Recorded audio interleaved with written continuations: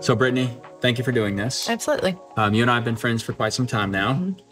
When I started thinking about ConquerMe and why I started it and the progress that we've made and how I want to introduce it to more people next year, and who I wanted to really show as a case study and a highlight of what's possible, obviously your name came up, you and along with some other folks. And so I really want to take this time to ask you some questions, to celebrate your progress, and just to let other people into what this whole thing is. Yeah. Because they see it on Facebook and they're like, what the heck is ConquerMe? What does that even mean? And no one understands, and they all have their own preconceived notions. And so what I'm really trying to get to here is people to understand this is about helping people overcome themselves, their limiting beliefs, their mindsets, all the things that we've worked on in the past. So I want to start with you just telling me where you were first before you found Strong Body. Okay. And then ConquerMe. Okay. So Strong Body, I was on medications. I was very sedentary, worked at a desk, sat in a car, went to the ball field, sat there, sat at dinner, just not moving a whole lot. Wasn't monitoring nutrition whatsoever. Really not getting any movement in, except maybe on a Saturday or Sunday. When I started Strong Body, of course, my movement increased because I had a commitment to come in. I had people depending on me to be there. So movement increased, but the other areas really, nothing changed. I was still on medications. I wasn't monitoring my food. Still having some very negative thoughts about myself and where I was in life and things like that. So when you started offering ConquerMe, I had been ready for a change and had been trying to do it on my own for a very long time and was just not successful whatsoever. Right. Very, very tiny gains. Okay, so member of the gym. Yep. Now you have access to a coach. You're doing semi-private training, right? You're coming to the gym for the first time fairly consistent. That's loose. I would loosely say consistent. We're going to be honest. Here. This is all about not super consistent. Yeah. Okay. Paying for the program, popping in. You would have weeks where you would do really well. You would have months where you wouldn't. Right? Yeah. And we would constantly be going like, hey, what are we doing here? Yeah. Like Brittany, you're a friend, right? I consider all of my clients friends, but you and I have a different connection. And so I can be very real with you. That's what I appreciate about our relationship. I can literally say like, what the hell? Like, what are you doing? What are you doing? And you can tell me and we can talk through it. And so we had a couple of those conversations along the way. I'm like, are you going to ever take this seriously? Like, I know that you have just these deep desires to change your health and your fitness and to improve your confidence and to lose weight and to do all these things, but you're not doing it. Yeah. You have the tools. You have this amazing gym to come to and these amazing coaches and this app that you can schedule. Hell, I've even put you on recurring. Like, you didn't even have to go in and schedule, but yet you weren't showing up. And so when the conversation came up about ConquerMe, what was it about that program that I was presenting that made you feel like, hey, this might be something I need to do? So I always thought it was more about just the movement and if I could just exercise. With ConquerMe, and as we had those preliminary conversations, I really realized there's more to it than just the moving around. That it's not that one particular item. There's a plethora of items that we really tackled when we started the ConquerMe program. The additional accountability and having those conversations, those tough conversations on a regular basis was huge for me. Being able to have that open dialogue and have somebody say, what are you doing? Like, either let's do it or let's not. Stop sitting on the fence. Did I ever say that to you? I think so. It's like, okay, you're on the fence. Like, either get on the side that you're going to be on, decide that you're just going to continue through life as you are currently. And if you want to do that, that's fine. Right. No judgment. Yeah. But I know you have the ability and you seem to have the desire. So if you really want this, let's do it. Yeah. So the whole idea of mentorship, which is what ConquerMe is I know that I yearn for people in my life to see my potential and to love me enough to tell me what I need to hear to help me reach that potential. Yeah. Unfortunately, we live in a society where that doesn't happen. That's taboo. We don't talk, we don't hurt feelings, we don't whatever. But I love you enough to continue having conversations with you. And we've had some really good ones and we've had a lot of tears and we've had a lot of things. But you responded really well to that. Like I said, hey, Brittany, this is what it's going to take. Like we're going to have to really So as a result of those conversations, the structure, the accountability, the things that you mentioned, what progress have you made since starting ConquerMe? Probably the biggest thing that everyone notices is weight loss. Yeah. And it's great. You see people, I was actually at class earlier and an old friend walked in and was like, oh my gosh, you look amazing. And she hadn't seen me in probably 5-6 years. Yeah. And while I appreciate that, I told her thank you and everything. What she doesn't see is the other changes. Let's go. Tell me about those. The mindset, like just the way I carry myself, the way I feel about myself. I'm not looking for validation from other people. Like I said, it was wonderful for her to give me those words of encouragement, but I don't need it. I see what's changing in me. Yeah. I can feel those changes. My faith has just blown up. Oh, wait a minute. This is a fitness program. What do you mean your faith has blown up? How do you get there from what most people perceive as a weight loss program? I would say because of the self-affirmation, Yeah. That was probably the biggest thing for me to see how God created me and starting to understand what he created me for, and that for me to reach my full potential, I have to trust that he created me perfectly and that I just have to continue to grow closer to him and to trust that, to know that, I am doing things the way that he designed me to do them. Just the relationship in general. I've always been a churchgoer. I've always been involved in church and community. But it's just different when that relationship really deepens and you're really able to connect with your creator. So a lot of that comes from connecting with you, though. Mm-hmm. Right? There was a disconnect with you and your own relationship, how you felt about yourself and what you were saying to yourself. And these are the things that behind the scenes, these are the conversations that we're having. I'm like, if you don't love you, how can you realistically expect God to love you? Exactly. Right? That sounds crazy, but it's just, that is what it is. How do you think your husband's going to love you? How do you think your kids? So what we start with in ConquerMe is getting honest. Mm-hmm. Like, let's put all the bullshit away and let's get to the foundation of like, where are you? Right? Mm-hmm. This is the R7 framework. This is in the very beginning where we do the reveal phase. And we ask you some very pointed questions about where are you day one? Mm-hmm. What's the facts? Facts are, I don't like the way I look. I don't like the way I feel. I don't like my relationship with God. I don't feel secure in my sex life. I'm eating garbage for food. I'm not moving my body, and I'm trending in a way that's detrimental to my life. Yeah. Absolutely. Man, that's a tough conversation. Who has that? Yeah. And then it's, okay, well, let's look at the future. Where do you want to go? I want to have a deeper relationship with God. I want to love myself more. I want to have more energy. Okay, cool. Let's build a map. Let's build a program. And then let's talk every single week and make sure that we move in that direction. So weight loss is one. And I love that, like, you're looking at this lady and you're going, thank you. That means a lot. But you have no idea of what's happening inside or what had to happen inside in order for me to get that result of weight loss, right? She's thinking, what gym do you go to? Right. What workout are you doing? What meal plan are you following? And you're like, no, that's not it. So talk to me about some other progress that you made with medication.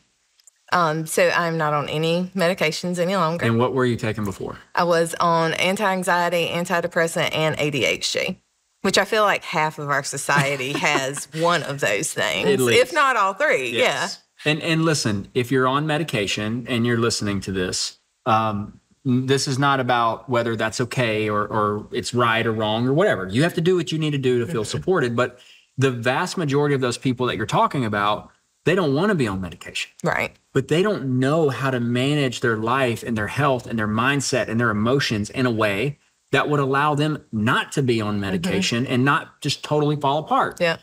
So talk to me, because that's been grindy. Like, me and you have worked through this and we've had some really tough conversations, and it's like, I don't know, Jay, if I can do this. Talk to me about that process. Do you feel like you would still be without medication had you not be in ConquerMe? Absolutely not. I would have caved, I'd probably say month 2, something like that. Because you go through like that detox almost where you're just in a really, really dark place for about 4 or 6 weeks. And at that point, it's like, is it really even worth it?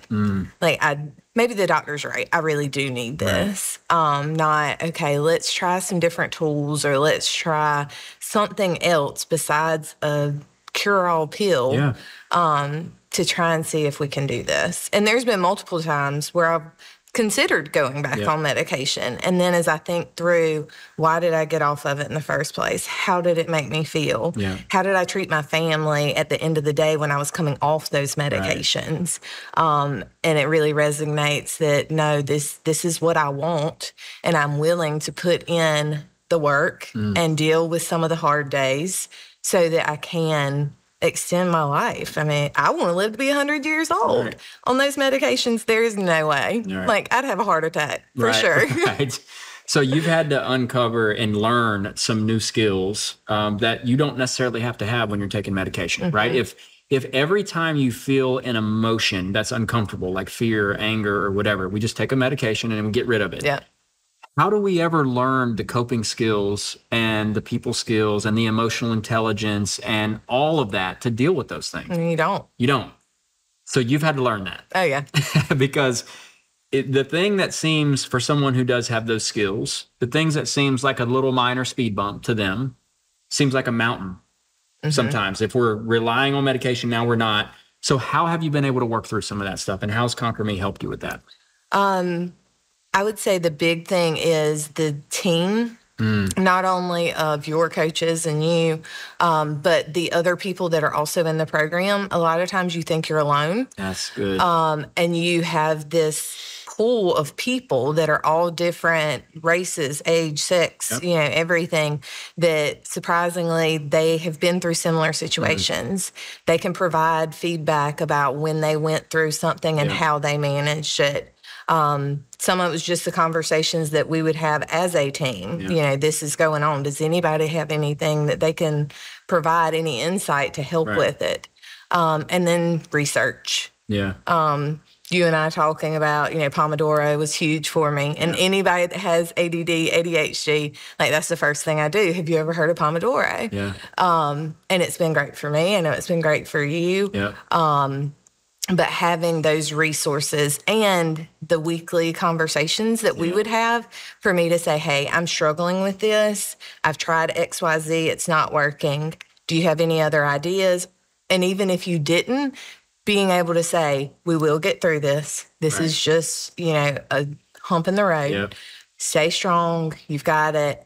And just allowing that to pass and then continue and get back on the horse the next day and just keep pushing through.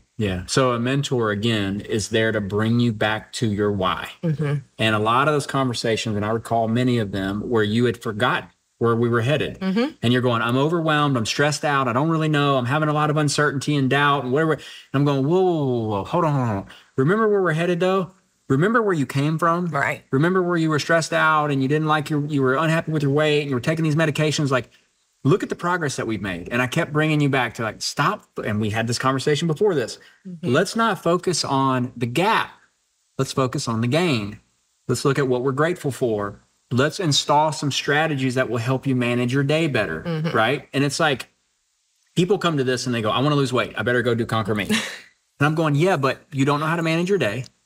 You're all over the place with your calendar. You're constantly checking email and Facebook and everything else. You have no structure in your life. You're not having conversation with your family. You're chronically dehydrated. Like, you got all these issues that need to be addressed that actually have nothing to do with exercising and eating. And so it's like, if you can get your day under control and you can start to build in the things that are most important and you can prioritize them, and then you can have integrity and stick to those things, like, now we're starting to get somewhere. But the only way that can happen, my experience after 15 years in fitness, is to work with someone very closely on a weekly, or at the very least, as time goes on, a bi-weekly basis. I explain it like this. A regular gym membership is like going to Atlanta and you have guardrails and it's just 6-lane highway and there's just super wide guardrails and you can just drift all over the place, right? You might eventually get to Atlanta. But a program like ConquerMe and mentorship is bringing those guardrails in so tight we're taught, there's constant feedback. Brittany, this is working. Keep doing it. Brittany, this is not working. Let's change it. Brittany, this is working. Brittany, this is your mindset. Brittany, your perspective. Brittany, this is the way you're seeing this. Maybe consider it this way. Now, all of a sudden, the gaps from what I'm seeing with you, it's like the gaps between you being in a really bad state of like overwhelm and stress, all that stuff starts to lengthen. And we still have times where we have those conversations. I have men in my life and people in my life that go, hey, Jay, you're off track here. Yeah. Like your perspective is way off. You're seeing this the wrong way. Consider this perspective. But I've seen something with you where things have just kind of leveled out. And you still have your ups and you still have your downs, but you found a way to adjust, course correct, and then make your way back on course. What's that been like? It's been a challenge. Yeah. I mean, to be completely honest, it's not easy. It does get easier the more that you do it, building and stacking those habits. Then you don't really think about things because they do become habits. Scheduling your day, like you said, checking Facebook. When you start putting some guardrails in place around those big areas of your life, then you're able to navigate a lot easier with a little bit less thought. And the longer that you do that, like you said, the easier it becomes second nature. Yeah. And then from there, you say, okay, maybe we need to work on this. Right.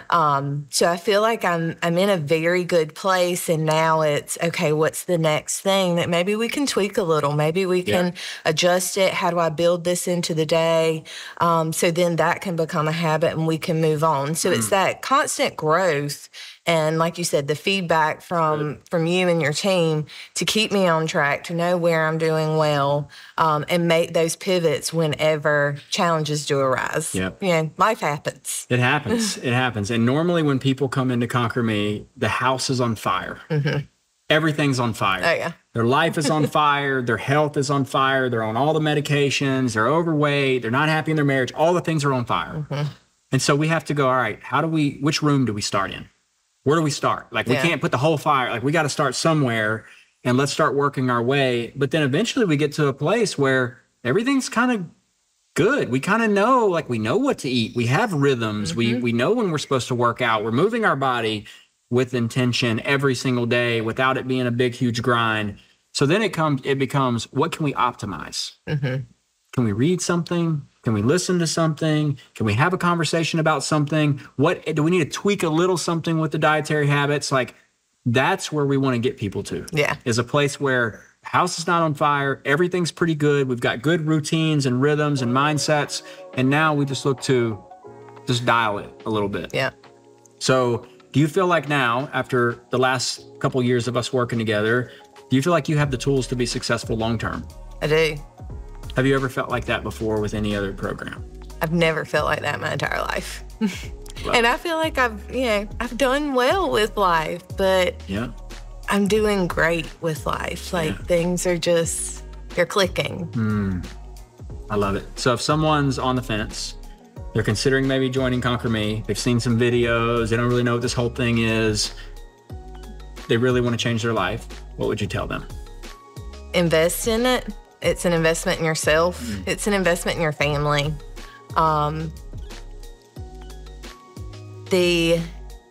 What you will get out of it will far exceed anything that you pay into it. You have to be willing to get real with yourself.